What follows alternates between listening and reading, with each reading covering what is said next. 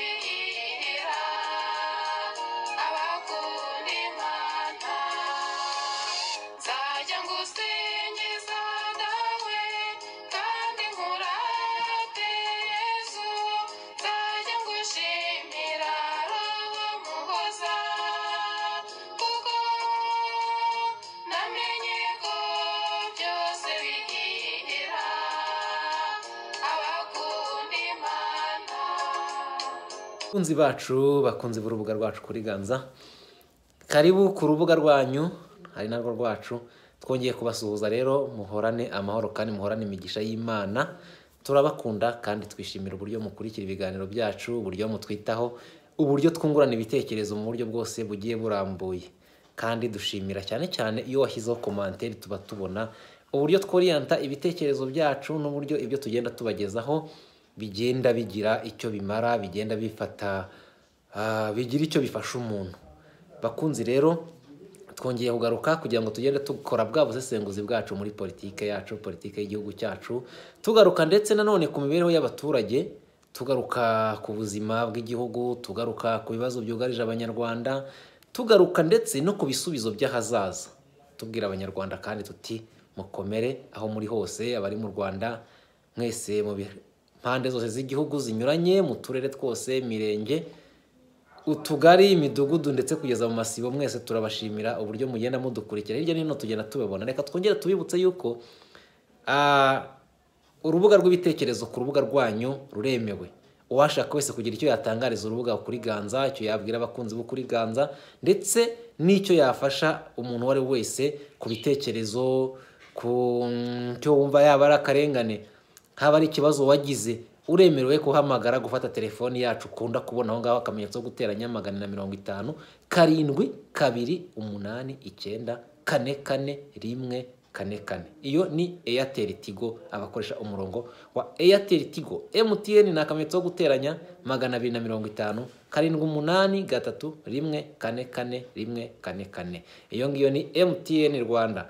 Noneho tukaba waduhamagara akatubwira uti narenganye mu buryo bumeze ubu n'ubu, tukarushaho kuba ijwi ryanyu ndetse no kwerekana aho karengane uko ugasobanura uko kameze. Uwari wese yaduhamagara, ibintu bigaca ku kiganiro kandi twese twungurana ibitekerezo, so karengane gateye gate, ibyo bibazo biteye bite. Ntagarega ibibazo bishobora gukemuka abantu batabivuze, burya ntihazagira umuntu kubeshya. Igihe cyose rero uzaba ubibona ukicecekera, uzaba uri umwe mu bari gushyigikira aho karengane, kandi igihe cyose akarengane kazaba hakugirirwa kazagirwa na mugenzi wawe. Igihe uzabona akarengane ka mugenzi wawe ntuvuge. Reka rero dushimire nanone, ari nayo nkuru tugiye kugarukaho uyu munsi. Yaba abaturage n'abantu b'abaturage babibereye Nyabugogo, niyo turi kwigarukireho. Yaha hantu habaye akantu aho umuntu yitwaje se cyangwa se imbaraga afite n'uburyo wenda aho ngaho ameze ntiwamenya wenda tuzagenda tubimenya. Ikintu dushaka kumenya ni uko iriya nkuru itagomba gupfa ubusa. Tugomba kumenya umuntu ushobora gufata umuntu akumva ko yamuhobora kuri etaje ireshya kuriya, kuri etaje ireshya kuriya. Ngira ngo tunyuzeho aka kantu gatoya. Ngira ngo muri kubona uburebure bw'iyo etaje ukuntu ireshya. Iriya etaje rero ni etaje ndende cyane, ariko kumva ibintu byari bigiye kuba ku muntu yitwaje ibintu bidasobanutse. Twebwe abanyarwanda sinzi ikibazo dufite. Baravuga bati ngo abanyarwanda hafi ngo miliyoni zingahe zirenga. Baravuga ngo abanyarwanda ngo hafi ngo miliyoni ngo 2 ngo zirenga, ngo afite ngo ikibazo ngo cy'uburwayi bwo mu mutwe, indera ngo habaye abantu benshi. Ariko hari nabo mbona hari babyikoresha ntiwanamenya, cyangwa se banashaka kwigira uko nabonye. Ni gute ushobora gupfa n'umuntu amafaranga 5,000 inoti 5,000 ukumva ko ushobora kugenda ukamuhubura kuri etaje hejuru? Hari umuturage umwe uri buze kubisobanura ati bano bantu mu by'ukuri niba abantu barenzwe n'ubwicanyi, ntiwamenya abantu bari bariko bati ubwicanyi bubarimo. Abanyarwanda no kwicana no kumena amaraso no kugira nabi. Banyarwanda mukurikira kuri Ganza, kumena amaraso bibungura iki? Bibungura iki? Mwamenye yuko amaraso ava muri wowe niyava muri mugenzi wawe. Amaraso ava muri ngewe niyava muri wowe. Amaraso y'umunyarwanda kwirwa mume 5,000 u Rwanda rugeza aho ngaho, kugeza ubwo ushobora gufata umuntu uri mu kazi kuko ngo mupfuye amafaranga ngo uzamumanure muri etaje. Ibintu byo kwikunda.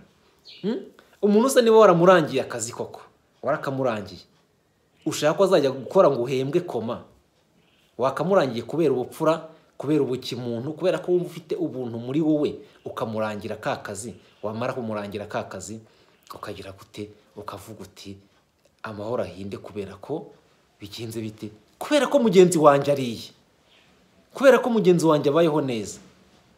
Naho kwicara rero ngo kubera ko urangiye umuntu akazi ngo azahembwa, namara guhembwa ajya kugenera nawe mugabanemo 2, nitura tugabane. Uretse ko ngo mpita numvamo bizane byose, umuntu ajye gukora wasame hari uhembwe. Ntabwo rero bira bintu bikwiye. Umuntu niba ari muri business ye, ntabwo ari byiza kugira ngo uve ku iyo business ye wabaho ari uko mugiye kuyifatanya. Ntabwo wumva ko yayifata business yagenda neza ari uko mwagiye gufatanya. Ntabwo wumva ko umuntu yabaho ari uko yagiye kuguhakirwa, guhakwa iwawe kugira ngo abeho. Warakoze uko wamurangiye akazi. Hari ibyo ngo bwa komisiyo kuko ni igihembo, nubwo babyita ngo ni ruswa, ariko nayo biranashoboka ko wamurangiye akazi kandi uwo wamurangiye yaragashoboye kuza kugushimira ko wamusabiye akazi bitewe n'uburyo mwabyumvikanyemo. Ibyo byo kuri ngiye numva nta kibazo, ariko kuvuga ngo ukwahembwe mugomba kujya mugabana. Ndekereza rero nanone reka tunyuzeho noneho iyi video yifuru, wumva uko abaturage babivuga, wumva uko abaturage babitekereza, wumva uko abaturage bibababaje bati ibi bintu birahangayikishije. None wumve n'icenga riri muri iryo bintu byo gusa naho bakingiranira ikibaba. Ese iki kintu cyo kwirwa abantu babahubagura ku ma etaje kugeza ubwo nuriya bari bagiye kumuhura kuri etaje ni ikintu cyo kwitondera. Turafata ingamba hano rero. Turafata ingamba. Ntago ari ubwa mbere twumva ngo umuntu ngo yahubutse kuri etaje, ariko ntago harabaho wenda nk'ikintu gishobora gupima ibyiyumviro by'umuntu byatumye ashobora kwihubura kuri etaje. Ese ntibyaba wenda nicyo ndi kwibaza, ariko nticyaba hari abantu wenda baba barabyihishe nyuma, nk'uko ngo n'abari abaturage bari kuvuga bati bari kumuhubura kuri etaje barangiza bakavuga ko yiyahuye. Wabyumvise? Reka tubyumve neza, tubanze twumve ino video. Tubanze twumve ino video uko imeze, namwe murabitekerezaho.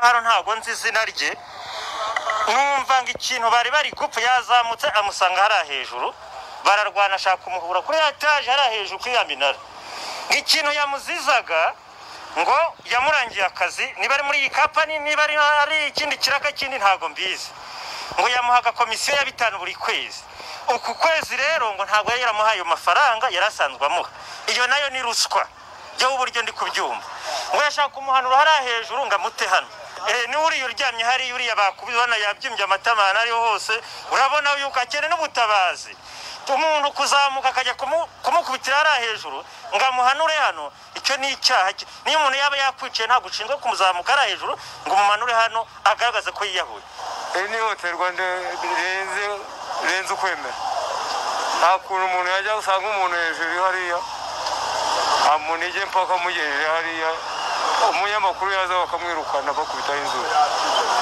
baragaragara ko bafite ubugombe bwinshi aba bantu ntabwo boroshye umwe ngo ni umukozi wa hano umukozi wa ruterana hano kuri sofaro ni abantu bagifite ubwicanyi mu mutima wabo ushaka guhanura umuntu hariya hejuru yari kumuhanura kugira ngo apfe byitwa yuko yiyahuye noneho gusibanganya bya byaha byabo bakoraga n'ubundi njyewe niko mbibona ubuyobozi bwabikora hiki ubuyobozi ubundi icyo bushinzwe ni uguhana ikosa umuntu yakoze uwo muntu akwiriye guhanwa ngarika intandaro z'ibi akaba ari amafaranga ngo 5,000 yamuryozaga intandaro y'aya mafaranga ese yaba ari iyi umwe mu bashinzwe umutekano hano ukorera kampani ya Top Sec nibyo ashimangira muri ubu buryo umwe n'umusekirite arinda hara mu munara undi ni umukozi w'umwaha kwa Sofara noneho uwo mukozi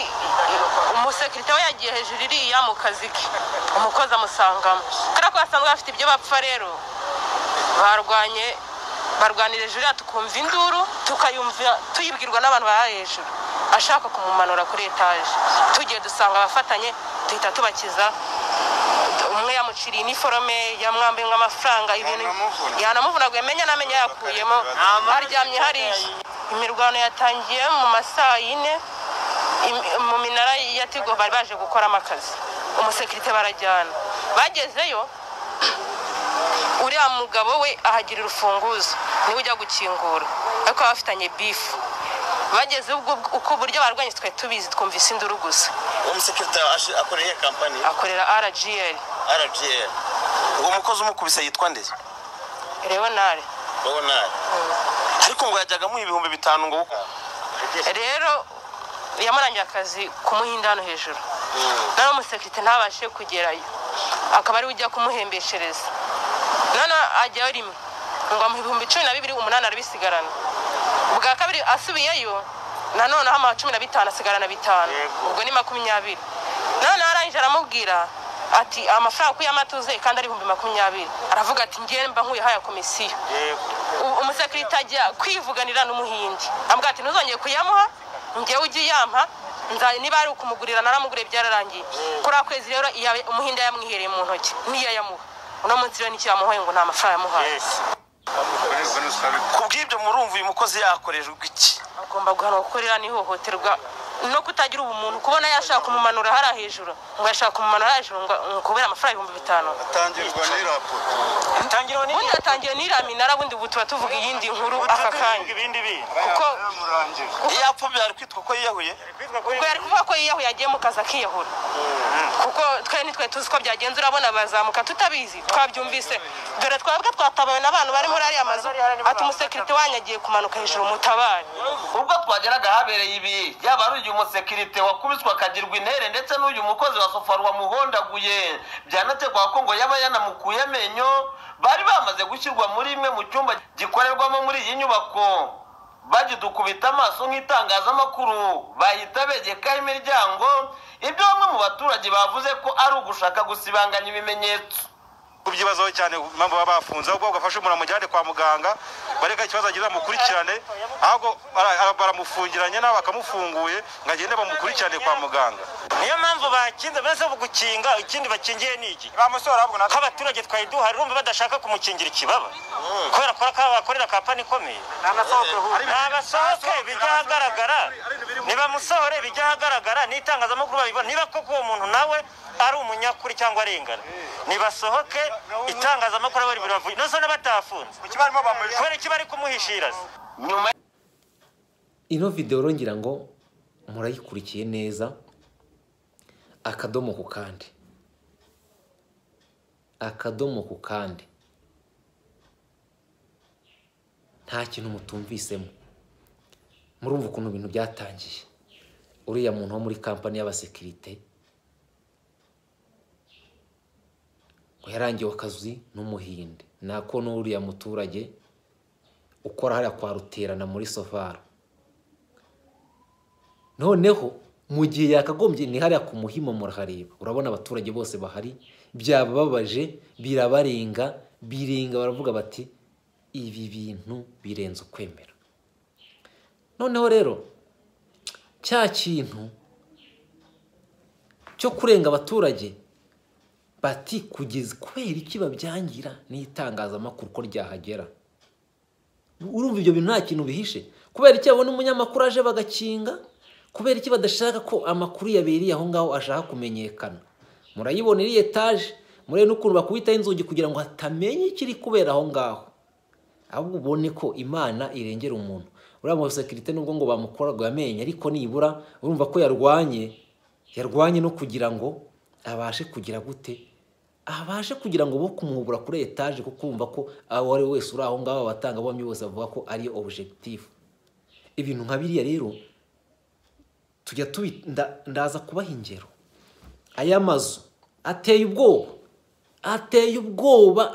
ubwoba wongere ngo ateye ubwoba ahantu uzajya ufite ubwoba yuko utari buvemo reba biriya ni igihamya gikomeye ngiye nabwiye abantu ninjiye mu nyubako y'umurenge wa Gitega ninjiyemo bampuma amaso baza kunterura bajya kubeshya ngo ni umusinzi ngo washatse ngo kugira gute ngo washatse gusohoka nako ngo waje ateza akavuyo ngo ariko ngo dore ngo kagasinzi ngo kaciye aho ngaho urimo urashaka kubeshya umuntu bari kumwe kandi abandi bari kubwira bati itonde bamurya urwara bati itonde yarabashimutiye umuntu wawe itonde ntibakubeshya abo ngabo nibo bamufite nawe ukaza uhuma amaso wageze mu nyubako ahubwo nagize Imana hari muri etaje bari kumpuburamo bakavuga ngo nagezemo nteza akavuyo nk'umusinzi burya nibyo mvuga ni umuntu burya igihe Imana yaremeye umuntu cyangwa igihe Imana yakingiye umuntu ivuga iti nicyo uzageza uzabaho mu buryo twese tubaho bitewe n'uko Imana yagize gute yadupangiye Imana iravuga iti uri hano ku isi uzamara igihe iki n'iki imirimo yawe nirangira nzakwisubiza niyo mpamvu nta muntu wo kwirwa agira ubwoba kirya gihe rero wasanga ari umunsi wanjye wa nyuma kuko umuntu niba ugiye kwaka serivisi ahantu ahubwo abantu bagahita ariko inzu ugiye muzi ko ugiye guhahiramo uzi ko ugiye gufasabiramo serivisi noneho bikabaho n'ibyo kubukora muri ya musekirite wakoragamo abaturage bari kumuhuburamo byarangiza bati yiyahuye kandi biba ni ibintu byerekana koko biriya bintu ko bitoroshye ni igiki gituma badashaka ko itangazamakuru rihagera baribona bagakinga babona abaturage baje bagakinga uretse ko nyine polisi nyine yahise iza ikagoboka bagatwara uwo muntu wakoze ibyo ngibyo byarangiza nyuma hakazamwo akantu ngo yari asanzwe ngo kubitagura abakozi baho mu gihe haje amategeko y'uko uzasenya icyari cy'inyoni ari imyaka ingahe 2 icyari cy'inyoni mu gihe hariho amategeko ndetse n'amategeko n'amabwiriza niba kubona uri gucuruza aha ngaha ngo uri kugira gute mu gihe uvuga ikitagenda ngo uhungabanyije umudendezo wa rubanda nta na rubanda uhungabanye nta na rubanda wagize gute ngo washoye imyigaragambyo nta wigaragambije bakujyana bakajya kukubika muri gereza ariko urebe uyu mukozi wa ruterana wirirwa gukubitagura abantu nk'uko wumva n'uwo munyamakuru abivuga nk'uko gukubita abantu nta gihe yigeze afatwa ahubwo afashwe kubera ko abaturage bahuruye kubera ko itangazamakuru ryahageze kubera ko ibintu byagaragaye ati umuntu yagira gute ibintu byo gukingiranira kibaba rero ibi bintu ni ibintu abanyarwanda, ni ibintu abantu bose bakagombye kugira gute, bakagombye kwirinda. Tugiye kujya dutinya kujya mwari amazu no kuyakoramo. Hari rero ugaruka ku bintu abiyahuriye kwa Makuza banoza uriya ni ndera harya, uriya ni metre ndi harya nawe wahanukiye Nyabugogo, nabandi bagiye bahanukira Nyabugogo ngo biyahuye, udashobora kumenya ikintu cyatumye umuntu wiyahura. Rero baturage buriya nimwe mwarengeye uriya musekirite, kuko murabira konta tubireba gutya nk'abagize gute, nk'ababibonye, nk'ababyiboneye, nk'uko namwe mubyivugira muti bari kumuhabura bakumuhanura hariya muri kira etaje, murabona nivo yacyo, barangiza bati rwose yariyahuye. Voilà, yiyahuye. Abatanga buhamya ni bande bavuga ko yiyahuye? Bariya bose bakoramo bari bari gukinga kugira ngo atagira uza kumenya amakuru yaho ngaho. Abatanga buhamya ni bande? Uwa mbere n'uwo ngo wari kuba bamuhanuyemo. Abatanga buhamya ni bande? Naho bakora aho ngaho. Ari kwijisha umuturage buryaho ko kurinda umutekano w'igihugu uri uwa mbere. Igihugu rero nta kindi ni ibiti. Hajeho ayo mategeko yo kurengera inyoni n'ibindi byose, nabyo burya ni igihugu, biri mu gihugu. Ni igihugu n'abaturage, no gufata neza ubutaka kugira ngo abaturage babone uko baho ubutaka bubagirira akamaro mu gihe runaka. Ariko nanone umuturage ku isonga, umuturage ku muturage. Rwose tugiye kujya tubaho nk'abantu babaho nk'ahantu mu masegaryana, kubera ko nk'urugero nk'uriya musekirite wari wigendeye akava mu rugo azi ko agiye guhaha cyangwa se agiye ku kazi, umuryango ugategereza ugaheba. N'igihe banamuhanura babona nta muntu ubireba bagakurura bagashyira hariya, byaburiwe irengero kuko udashobora kubimenya. Kwaguhisha icyaha, umuryango ukazategereza ugaheba hari umuntu yagiye gukora. Umuntu uzazizera hehe? Uzizera hehe niba uzagenda ugiye muri birizwi? Umva Gitega ntago nzahibagirwa, uriya murenge ibyabayemo, ibyambayeho, wabivuga bagatangira bijijisha ngo iki n'ibiki, bagatangira binyuza hirya no hino.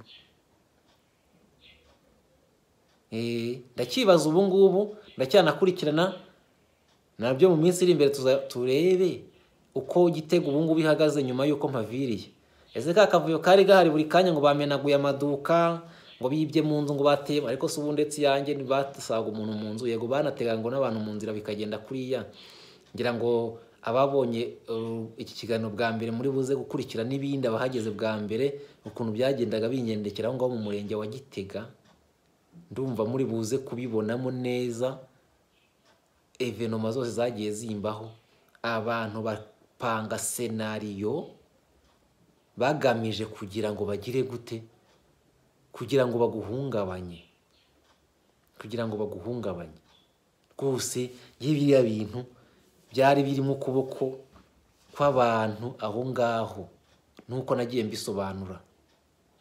Umuyobozi uraregera ubuyobozi bukirebesha Nyanza, kugutabara bukirebesha Nyanza. Umuntu araca ku bantu bashinzwe umutekano, ku banyerondo, ikipe y'abasore igaca aho ngaho bayireba babyivugira, barangiza ngo twari tuzi neza, ngo twari tugize ngo ntago twabamenye, ngo twari tugize ngo na ibintu nk'ibyo, kandi amasaha atemere kugira none nabahagarike.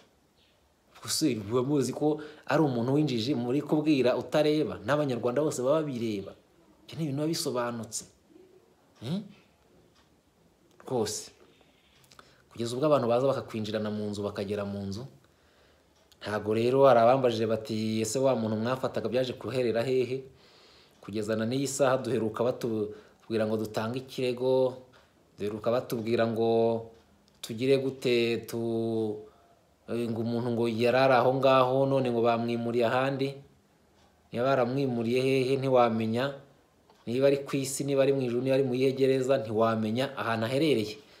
Ariko ubwo ahari nyine ubwo arahari, abari bamufite abo twamushyikirije nibo bahazi, ariko ibyo byose aricyo bigenda bisobanura mu rugamba turi kurwana narwo. Ariko icyari kigamijwe cyane cyane muri iki kiganiro abaturage, ni ukubwira abaturage mu kubahiriza amabwiriza ya leta nk'uko ibibasaba. Irabasaba ngo buri muturage abe ijisho rya mugenzi we, buri muturage arinde umutekano wa mugenzi we, buri muturage amenye yuko mugenzi we ari nka mugenzi we. Nicyo bibasha gusobanura. Ibyo bishatse kuvuga iki? Ntago bishatse kuvuga gusa ngo nubona umuntu utazi, cyangwa se ntago bishatse kuvuga ngo umuntu uzamwiruka nko kubera ko aje wenda ubona arondera aho umutegetsi ari cyangwa se iki, ahubwo bishatse kuvuga ngo umuntu uzamukemanga cyangwa uzaburizamo ibikorwa bye, cyangwa se uzafasha mugenzi mu gihe uzabona hari undi wese umubangamiye agamije kumutwara ubuzima, agamije kumutwara ahantu utazi, ampurisi nawe uwo muntu utamuzi. Tubona abantu baza ukabona umuntu baramufasha bamupakiye mu modoka nk'uko twabibonye mu majyaruguru. Birya bintu uwo ari we wese yabikora mu gihe umuntu yaje yitwikiriye umwenda utazi w'ishusho utazi. Tunanasaba n'izo nzego gufata umuntu nka kuri bandika convocation bakayijyana aho umuntu atuye, naho gutegera umuntu mu mayira. Ntabwo umuntu aba ataha mu isenga, nubwo yaba ari mu isenga, yaba ari mu isenga iri mu mudugudu runaka, iri mu kagari, mu karere, mu murenge, mu ntara, mu gihugu runaka. Ntabwo rero ari byo kuvuga ngo urategera umunyagihugu uba mu gihugu, utuye mu gihugu cyawe, umutegere mu nzira uyore wirukankane kandi ubizi kandi utazi ko ari umuntu ukora mu gihugu ataha. Ahubwo ugomba, nubwo yaba akora mu gihugu ataha, wanamusanga no ku kazi ukamuha igipapuro cyerekana yuko wagize gute umukeneye mu byo agomba kubazwa.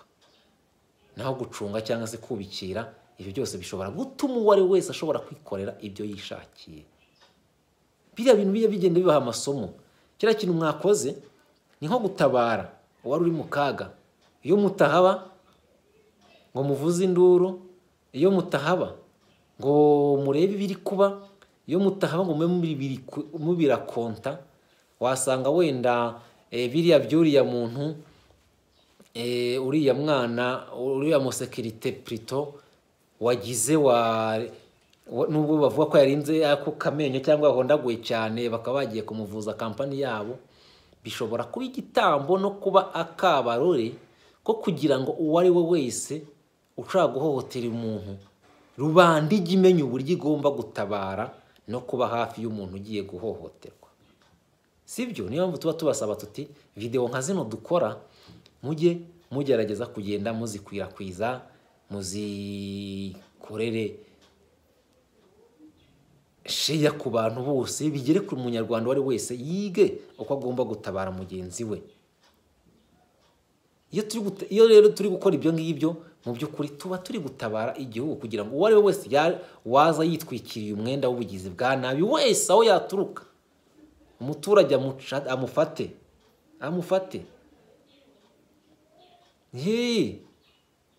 ku buryo wenda umuntu ashobora kuza agafatwa na gitifu w'umurenge, nka birya byabereye mu majyaruguru. Nubwo urukiko rwaje kugeraho ukavuga ngo yarari mu kazi, baza umuntu ari gukubita umuntu. Mwarabibonye wa mukobwa bakubise ngo ajya gutabara niba ari musaza we, kugeza ubwo umukobwa nahindutse ikimuga n'iki, mwarabyumvise processes yabyo ukuntu yagiye mu bitaro n'ibiki. Kandi birakorwa n'abande n'abayobozi b'inzego bwite za leta.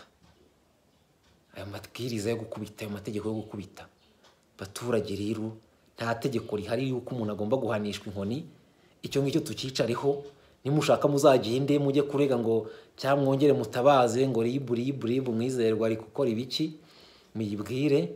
Natwe reka tuyibwire tuti abo bayobozi birwa bahondagura abaturage ntago ari inka, ntago abaturage ari amatungo. Niba hariho amategeko arengera inyoni, niba hariho amategeko arengera inyamaswa, amategeko yandi ya mbere mwagombye kubahiriza nuko amategeko arengera abantu, cyane ko namwe muba muri mwabo bantu mushinzwe kubahiriza amategeko no kuyashyira mu bikorwa ku muntu wayishe. Iyo rero umuntu ari kwica amategeko ahohotera rubanda, nawe tekereza ko n'ejo ayo mategeko yaba ari kukugarukaho. Turabibona.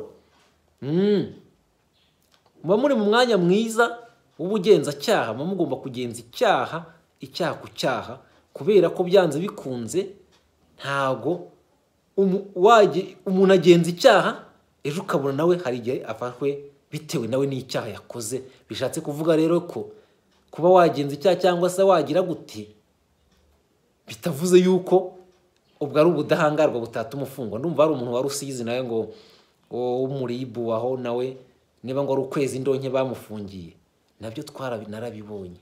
Hari n'umuntu icyo gihe tuza gufatirwa i Nyamirambo waje afite ubukana bwinshi n'ubushagarira bwinshi, ankubita nziza ubusa, nyuma bamuzana muri gereza, nawe yari yaratuzengereje. Nubwo yabikoze hakagira mugenzi we uza agahita avuga ati have ibyo ngibyo ukora ntago biri mu mategeko. Hari harimo abana beza badashaka yuko urenganya umuntu, ariko hakaba harimo n'abandi bigira ibisimba, ibikoko, bakaza ari ukwica, ari ukunura. Icyo gihe umugenzi we rwose yakubise, yaraje arankubita, undi agiye kongera, undi amufatira ukuboko hejuru gutya, kuko uburyo ikintu yari agiye kunkubita hari aho yari kukigeza nayo guhita mbikimuga cyiteka n'iteka. Ngo nawe marayika murinzi buriya yari amuzanye kugira ngo ahite avuga ati nuko marayika murinzi akora, burya ashobora gukoresha n'uwari ugize gute, ntutabishaka cyangwa se n'ufite umutima mwiza, ati ajye muri babandi kugira ngo agire uwarengera. Nibyo ngibyo rero, ni muri urwo rwego rero tubabwira tuti abaturage ntabwo mugomba kureba abayobozi ngo mubabone mu Imana. Ntabwo mugomba kureba abayobozi ngo mubone ko ari abantu b'ikirenga. Umuntu ashobora kuba umuntu w'ikirenga kuri wowe mu gihe ari kugendera mu mategeko, uwo muntu aba ari umuntu mwiza, ariko igihe ari kuyica ugomba kumubwira uti stop, hagarara kwica amategeko, kuko kwica amategeko nta kintu byungura, nta kintu bimaze. Izi ni inyigisho tuba turi guha abaturage. Kwicara urebera akarengane, ukabona umuntu ararengana, ukareba, mwari muzi ko nabyo bihanwa n'amategeko. Uti gute? Ntabwo ushobora kuvuga ukuntu abantu baje bakakwicira umuntu mu maso. Ubwo se abantu baje bakakwicira umuntu mu maso bagasiga umurambi imbere yawe, tuvuge mwari abantu 5, muri 5 wowe uhagaze mu bantu 5, uri uwa 6. Noneho babandi 4, babandi 5 baraje bisha umuntu mu maso yawe, ureba wagize ngo uzapfa kuyikura wowe, nta kindi kimenyetso cyerekana ko ari abo ngabo bamwishe. Uzabisobanura uti igihe cyose bazaza bagusanga uhagaze hejuru y'uwo murambo y'uwo muntu wapfuye. Ahubwo ko aho kugira ngo birebere bari kubikora, nawe wavuze induru, ugashyira induru ku munwa, ukarwana n'abo bantu, ndetse kugira ngo utabare uwo muntu ukamurengera mu buryo bwose, kugira ngo uwo muntu atagira gute atahaburira ubuzima, ukananirwa no kugerageza, ariko ukagerageza ukananirwa, ariko ntunanirwe no kugerageza. Ni ibyo ngibyo rero byose uwo ari wese uri kubona aje gukora ikintu kinyuranyije n'amategeko, haba ari ishimutwa, haba ari iyicarubozo, haba ari iki, uwo ari we wese, nubwo waba unanamuzi, mubwira uti ibyo ngibyo ntabwo byemewe n'amategeko. Niba ari icyaha yakoze, tuvuge ni igitifu w'umurenge cyangwa se nubwo yaba ari inde, nubwo yaba ari na ministre, kuko ngira ngo mwigeze no kubyumva ngo Evode yarakubise, niba yarasunitse umusekirite w'umukobwa akamuhutaza, akaza kubabarirwa, mwarabyumvise, akakurwa no ku mwanya nyuma akaza kuwusubiraho. Gusa twebwe ntabwo tujya twishimira ko umuntu afungwa, mbababwire ibyo byo kumvikana ni ikintu twashimye ko bumvikanye, ikintu kikarangira bagakemura ibibazo mu mahoro. Ariko ikintu gitangaje kandi kinababaje ni uko hari abo batemera ko bashobora kumvikana bigahita birangira muri gereza. Twaha nk'urugero nka ba bagore twumvise bati babataye muri yombi babambitse amapingu ngo kubera ko ngo bakwenye niba ari ugukwena ngo mu abanyamahanga ngo baje bakora ku musatsi gutya numva bitari kugera nk'ariya ngo bageraho babambira amapingu unashingiye no kurwo rugero rwundi twari twatanze imbere we yarahutaje ariko nta gihano cyabayeho ariko abakoze ibyo ngibyo bagombaga no guhurira muri sare batiriwe banabashyira hariya bati twafasha abantu turabarega ibyaha ibi n'ibi bakabikemura bakababwira uko iwabo biba bimeze bakavuga bati iwacu uyu muco ntago haba twatangaye cyangwa abandi bati twagira ngo wenda twakorwa ngo twumva agasatsi uko kameze kubera ko wenda tutanumvikana ku rurimi kugira ngo ducane amasiri twumve ukuntu mu bigenza kugira ngo kabe keza n'ibyo ngibyo n'ibyo ngibyo ugasanga n'abantu barumvikanye ibintu birangiriye aho ngaho nuko nguko ibintu biba bigomba kumera ariko kugira ngo abantu bicare barebere kwiza ni gute ushobora ngiye no kugeza isaha ntago ndiyumvisha ukuntu ushobora gufata umuntu akaburirwa irengero burundu tumaze iminsi tuvuga ku bintu bya Shyaka ariko ni nadenko twabivuzeho hari nk'abantu bagiye hariya ubona baje muri commentaire ku bintu wavuze ntago ari byo ngo nuko umutanga ngo bazamwirukankaho ngo uzavuga ko mwavuganye gute ngo uzavuga ko ari hehe niba kubaza bande se bambaza abayobozi aho wari ariko bantu ngiye bajya bansetsa abantu bazana iterabwoba twebwe nta kintu dutangaza tutazi uko tutabona uko bizagenda nyuma hoye unebona abenshi nibari bazaho Shyaka ari nanjye ntawo narinzi ariko hari abari babiza ariko muzi icyo biterega iyo mwumva abantu bashyira amafaranga menshi mu bintu byo guperereza ukumva ngo abantu bashyira habaho relation hagati y'ibihugu n'ibindi bakagira na za ambasade si yagiye mu kindi gihugu ibigiye gukora iki buri nuza ibifite burya kiba ari igihugu kiri gukorera mu kindi none se kuki muri ambasade habaho za attaché militaire biba bishatse kuvuga iki se izo nzego zose ziratata zikamenya imibereho cyane cyane rero nk'u Rwanda iyo bavuga bati rufite abantu wenda barurwanya bari hanze n'ibiki bagomba kwicara bakamenya amakuru bakamenya uko ibintu bimeze n'ibyo ngibyo kuvuga rero ngo umuntu arihishe reka da urihisha se gute umuntu aba ari i Burayi nka ba Rusesabagina ukajya kumva byaje gake yituye Dubai gake agashiduka ari mu Rwanda ubwo se uba wumva ari igihe kiri gukora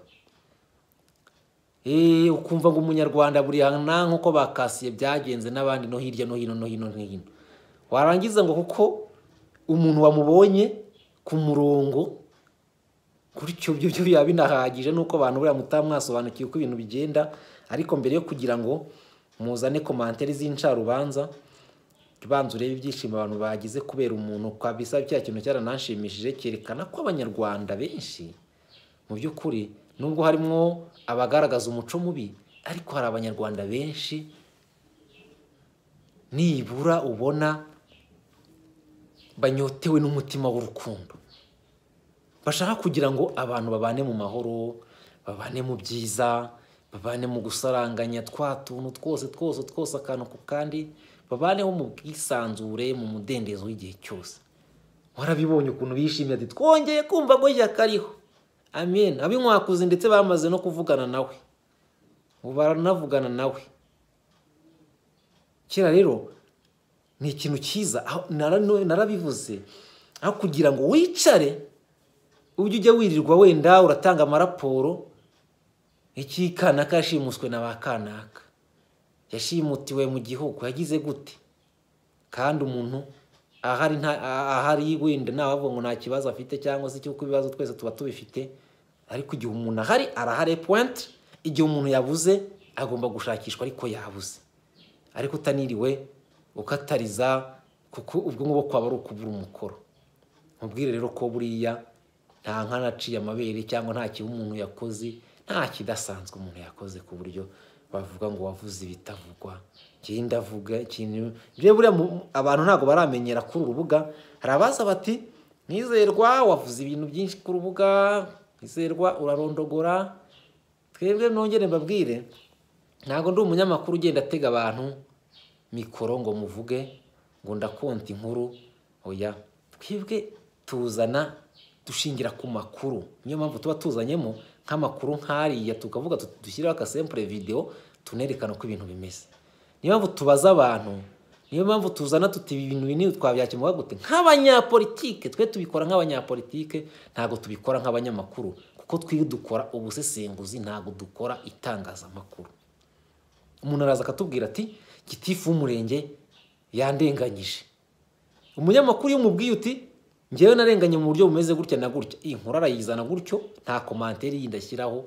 Akenshi baraza bano banyamakuru benshi mubona nta kwirwa ashyiraho commentaire, keretse hari igihe bagira ibiganiro byo gushyiraho commentaire cyangwa yo kugira cyo kwihaniza abayobozi. Twebwe rero tukaza tukareba gitifu kubera icyo akora umuntu, kubera icyo akora gutya, tukinjira noneho mu buryo gitifu yagiyeho. Ari mu yihe system, aba mu yihe shyaka, aba ubuzima bwe nubuhe, kubera icyo gitifu arenganya abantu. Ese ni umuco yakoze hehe, yagiye gute? Kuko niko politiki ikora. Nese ya munyapolitike rero kugira ngo ashaka ko ibintu bihinduka, nubwo bavuga ati itangazamakuru na politike ni nk'abantu b'impanga, ibyo by'itangazamakuru ryakoze neza naryo riba rikeneye no gusesengura. Nibyo nababwiraga rero nti iyo ibintu wabisesenguye neza ukabiha abantu ku murongo, ukabiha ibintu uko bimeze, nuko ubona ibintu biba bitandukanye nuko waza wenda ukabirambika hariya uti ibintu bimeze gutya.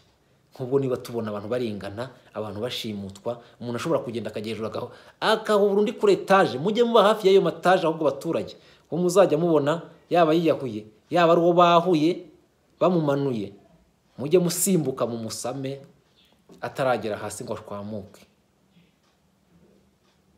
Nabwo kizaba ari igikorwa cyiza.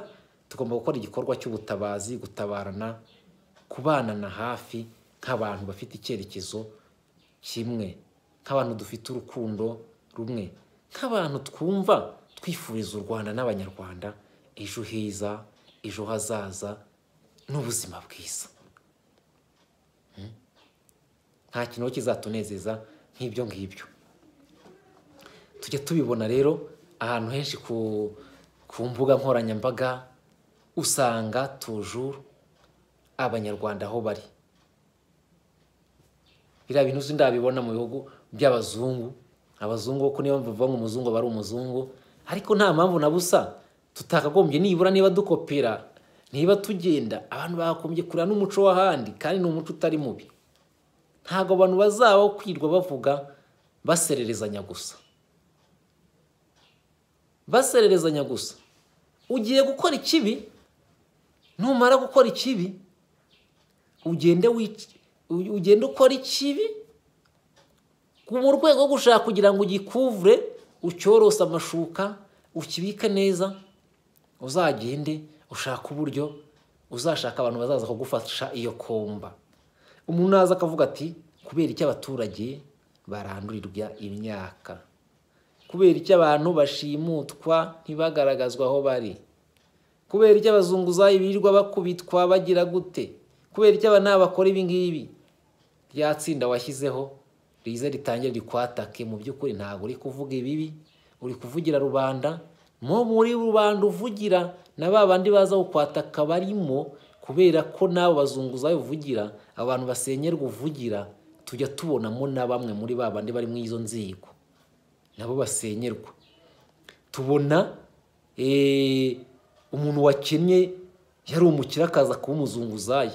Ni ukuvuga rero buryo turi kuvugira umuntu ubabaye, tuba tuvugira ministre, tuba tuvugira prefe, niba ari prefe, niba ari guverineri, tuba tuvugira meya, tuba tuvugira umuntu wari wese, kubera ko ubuzima bw'isi ni gutya, ni gatebe gatoki. Ejo ushobora kuba uri ikije uri mejo ukabura umuzunguzayi, kubera ko bakoeguje, ugasanga ejo bundi n'ibyo uzasanga unanaregwa amategeko ntuzanamenye uko azahinduka cyangwa uko ibihe bihinduka, ugashiduka wakennye ukajya no kuba ukakora no mu rugo rwose ndetse mbibabwiza ukuri cyangwa ukaba kuba umuyede cyangwa umufundi cyangwa ukaba kuba umuzunguzayi.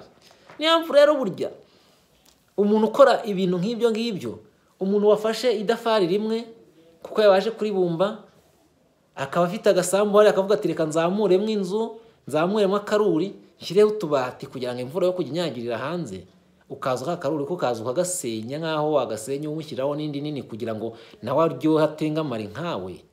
Wakagombye kuzirikana uti uriya muntu ko akoze biriya, ko abayeho nabi kuriya, ese si umuntu, si uwa Nyagasani, kubera iki ejo ntamera nkawe? Nanone ukongera ugasubira inyuma,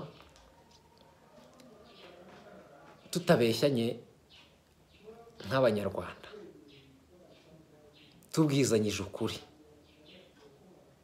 ntabwo Abanyarwanda twese uko turi abari abakiri ubu ngubu batigeze baca mu buzima bubi. Nicyo kintu kibabaza. Ugiye ukareba Abanyarwanda benshi, umubare w'Abanyarwanda benshi bakize ubu ngubu bameze neza. Ntawe utarokeje runonko ngo imutwike, ntawe utaragiye gucukura ibijumba ngo agire gute ngo aragiye ngo acukure ikijumba cy'abandi wenda ajye kucyotsa mu kiyoriro cyangwa se muri Nyirankono, muri runonko babyita Nyirankono n'ibiki. Icyo gihe ntutekereze ati kiriya gihe nacukuraga ikijumba mu kw'abandi ndagiye nkaza kucyotsa, iyo baza kumfata ko n'ubundi nawe nibye bakanyica nk'uko ndi kugira uyu nguyu ngo nuko ngo mufashe akora akana kugira ngo yirengere. Iyo bangira gutya ngiye buryo ubumva meze gute? Burya rero mwagombye kureba umuntu nk'uwundi uko utekereza, ukumva ko ariko mugenzi wawe nawe yakagombye kugira gute, yakagombye uko yifuriza ineza, uko yifuriza kubaho neza, nuko yifuriza imigisha n'ubuzima bwiza, ukumva ko ariko wakagombye no kubyifuriza mugenzi wawe. Banyarwanda rero, Banyarwandakazi, rwose mureke tworoherane. Umuntu ari gukorera, numvise amafaranga uriya ngo niba ngo ubwa mbere ngo yaramutwaye ibihumbi 12 ngo akamusigira 8, ubwa kabiri akamutwara 5 akamusigira 15. Wumve n'agashahara gatoya rwose umusekirite yakoreraga amafaranga 20 uzi ko nta kintu agura. 20 ntashobora gukodeshereza chambrette yo kubamo ahantu. 20 ntashobora 20 ikiro cy'isukari kigura amafaranga 1300, ikiro cy'umuceri kigura 1000, ikiro cy'ibirayi kigura 300. Ubwo se 20 urumva yo anamumariye iki? Ahubwo no kuba tatereye ngo kubite hasi, honya ko ruriya no kwisura nyine ari umuntu ubona umeze neza, usa nuko makomeye cyangwa se uryoshye, ufite imbaraga ngo yamenyeye no kurwana ngo hora rwana aho ngaho, bakamurebera bikaba byasaga n'ibirangiriye aho ngaho.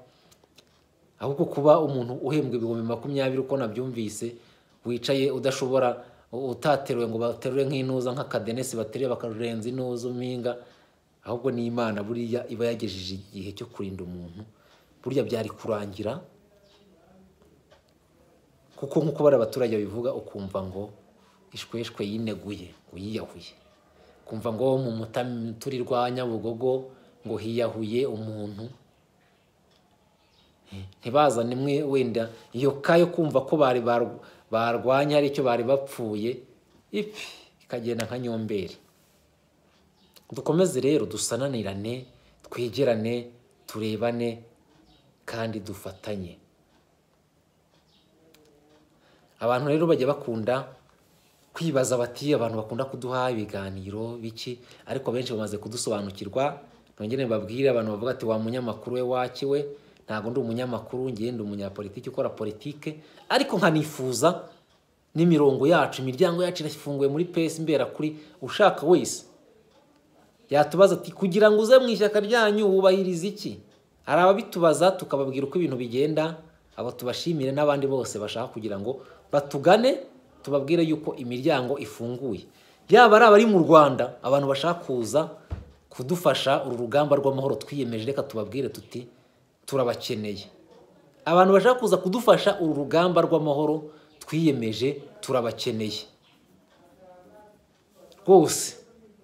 Twongere tubisubiremo, umuntu wese ushaka kugira ngo aze kudufasha uru rugamba twiyemeje rwo guharanira demokarasi wacu, karibu. Yaba ari mu Rwanda, yaba ari mu mahanga, uwo ari we wese gukorera aho ari rwose ni umuganda ukomeye. Buri wese afite role ye, afite icyo agomba gukora, afite icyo agomba kugira ngo rega tuzagira icyo tugera hanini. Nuko tutagomba kurebera cyangwa se ngo dutegereze ngo mwizerwa kuva yavuze ngo ahinga umutima uratuje, mwizerwa kuva yagize gute yamubirije, mwizerwa kuva yagiye gusura imfungwa, mwizerwa kuva yakoze ibi ngibi, kuva yasuye abayoboke mu ntara, mu turere. Ibyo birahagije? Ibyo ntago bihagije. Igihagije cya mbere nicyo duharanira kugira ngo tube twageraho, ariko tukagigeraho mu gihe buri wese n'imbaraga ze n'ubushake bwe yaje kugira ngo dufatanye. Abatega imitego bagenda batega imitego, njye nyibona hari abaza batega udutego tw'amafuti umuntu akaba babona. Hari umuntu uza ukabona araje arakwandikiye ntumuzi, tuzahurira aha n'aha tuganire ku bya FDL uburyo wanjyana. Ukumva umuntu aje akubwira gutyo. Nababwire yuko twebwe turi umutwe wa politike, uzaza atubaza ati ngwino turebe uburyo twaganira ku bya PS imbera kuri sava. Nababwiye ukuntu imitego nk'iyo ngiyo bigeze kuza kujya bayitega guhera ntafungurwa, bagira ngo bakimfatanye no kuba ntaramenyera hanze muri za 2013 mu mpera batangira kuntega utwo dutego. Nyuma nza kubimenya uburyo ngo bapanze, kandi ngo bakoresheje bamwe mu marwanashyaka banyu binjira, iyo babonye wowe bitari bukunde binjira mu nkoramutima zawe kugira ngo zize zikumvishe ikintu. Umuntu ukaza ukamureba ukuntu aza kubeshya akwibye, ariko umuntu araje arakubeshye. Reba uko umuntu waje yashyushye rwose, arabanza nyumvisha ngo ukuntu ngo hari umuntu ngo baziranye ngo wo muri Kongo ngo umujenerali ukomeye ushaka kugira ngo afashe ishyaka PS imbera kuri ngo riforomere iki, kubundi ngo rize ngo rifate ngo agace kamwe, niba ari intara y'Iburasirazuba, niba ari intara y'Iburengerazuba, kubundi waradukunda cyane wibazo muto umujenerali wo muri Kongo w'umukongomani ukunda PS imbera kuri ugira gute. Ndababwirana cyane ibyo bintu, ariko koko ibyo bintu mubikura hehe? Mwamukuye abo bantu rero baranshyushye bati wowe ntabwo ukunda ishyaka, ntabwo ushaka impinduka iba, maze rero bagiraho bakagushyiraho ibitkabyo. Baba bameze nka ba bantu uzumve umuntu araguhamagara ngo kuri MTN ngo watsindiye inka, ngo watsindiye iki ngiki, ngo hereza amafaranga ya naya kugira ngo ubone neza, wabona amuvumbuye agasigara gutuka kuri nyoko, no ngo ukabona zamuye etaje, zamuye umujinya mwinshi. Akagira aho rero arakomeza ati ntiyashirwa, aragiye ca kuri ba bantu abona ko ari inkoramutima zawe muri PS, ariko bashobora kuba bafite imitwe yo guhita bumva ibintu vuba vuba bati byashyushye. Abantu rero baraza bayagara bati ibintu bimeze gutya rwose, kubera icyo utari kumva kana kandi ubona afite gahunda nziza, tiriya ni gahunda ya vrai. Nariko ubundi mushaka iki, mwifuza ko byagenda bite? Mbo bati hari ukuntu ari kugenda ugahura n'uwo muntu mukagenda, tuzajyana rwose nta kibazo, muhure nawe muganire mupanga ibyo bintu neza. Cyangwa se waba udashoboye kujyayo ukatwandikira urupapuro ukaduha delegation tujyana, ugakubitaho kashe na sinyatire yawe. Ndababwira nti nzabikora, humura, nzabikora, mwe mwitonze, nzabikora kugira ngo ndebe abo bantu aho berekeza. Ndabihorera ejo bati ko ryari kuri gutinda. Ubwo rero nari nyimo ngikurikira uko ibintu bimeze, ariko nyuma kwa kundi burya uretse ko nanjye n'ibyo bintu nabitekereza nta n'ibyo nari no gukora, n'ibyaje ari inyunganizi, ariko Imana yohereza intumwa yayo rwose iraza, intumwa y'amahoro ibiraje ati ese hari abantu baje bakubwira ko muzajyana hanaha, muzagenda gutya na gutya. Uburyo muzagenda bwa mbere, muzagera mu kiyaga hagati, bagufate bakurohemo bakujugunye mu mazi. Ikindi cya kabiri, nubaho urwanda ukakubitaho kashe, bazagenda bajye kurutanga, bagomba kurutanga bati dore arakorana n'imitwe n'iyi, dore n'ibimenyetso, kashe na sinyatire ye. Murabyumva ibyo bintu? ndamureba ubwo ahita arigita. Rero burya nibyo mbabwira nti Imana ikora uburyo bwinshi, ntabwo ibyo mbabwiye ari umugani, ni ibintu bigenda bibaho, ni ibintu bigenda bitubaho muri ibi bigeragezo tugenda duhura nabyo mu rugamba turi kurwana. Habamwe imitego myinshi cyane, ukubeshye ngo ngwino duhurira aha n'aha, ngwino nkugurira agacupa, bagize n'ibyago basantananywa n'inzoga, bati kwise waje tugafata kamwe, hana umuntu n'umuzi nturanamubona, nta kiguhamagara atangiye akubwira ibyo gufata kamwe kubera ko azi ko abagabo benshi bakunda inzoga. Sinzi icyo rero icyo ngicyo ukabura gitsinzwe. Kwino duhurira aha n'aha ntumuzi kugira ngo wasanga nakubwira ati muhurire, hari wigeze kumbwira ati duhurira aha n'aha nkubwire, ndamubwira nti okay duhure nta kibazo kugira ngo nkora mpamagara sinina namuzi. Byari muri 2016 ndagenda ambwira hano turi buhurire, ati ni ku kabara kanaka, nohereza y'abantu baragenda bajyayo. Ngezeyo, bagezeyo ndamubwira nti nahageze ko ntari kukubona, ngo habaye ngombwa ko abantu ntari buhage ngo duhurira aha n'aha, ngo ngutware, ngo duhite tugera aha n'aha niho nabonye hari umutekano, ngo hariya ngo batubona Yesu urinde ubundi ati duhurira aha. Ubwana ari kukubwira ni ahantu hikinze, ni ahantu hari ahantu hasa nahihishe, hari uduhuru ukuntu mu ikona ku buryo ugezeyo niyo modoka wayo gukubitamo cyabyari bahita birangira. Dore uko bashimuta abantu bagenda bababeshya, bagukuruza akantu k'amafuti, cyangwa ukinjira ahantu ntuwasohoke, cyangwa se ukagenda gutyo ukagenda nka nyomberi. Nyaboneka abanyarwanda tubabwire tuti ntago dushimishwa no kumva ngo umuntu yaburiwe irengero, ntago dushimishwa no kumva ngo umuntu yapfuye mu buryo butunguranye cyangwa mu buryo budasobanutse, ntago dushimishwa no kumva ko umuntu yafungiwe ubusa n'ibyo ngibyo byose n'ibiki.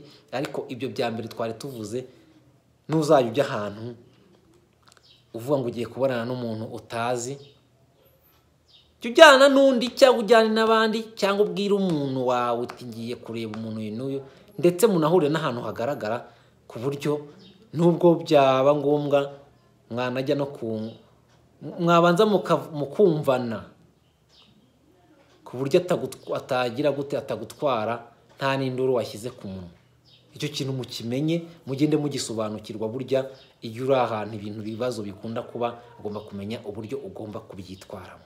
Bakunzi rero banyarwandakazi, nagira ngo mbabwire ngo urugamba turi kurwana, intambara turi kurwana nayo, ibibazo turi guhangana nabyo ni ibibazo bitureba twese, tugomba gufatikanya kugira ngo tubikemurire hamwe, tubikemurane. Nshimira rero abanyarwanda bose bagenda badukurikira kuri urubuga, aho bari hose, abari mu mahanga, abari hehe hose, yuko ibitekerezo byanyu n'inkunga yanyu ariyo yose ibikenewe, gufasha abatishoboye, abari mu nzu z'imbohe, abari mu kaga, abari mu ntambara zitaboroheye.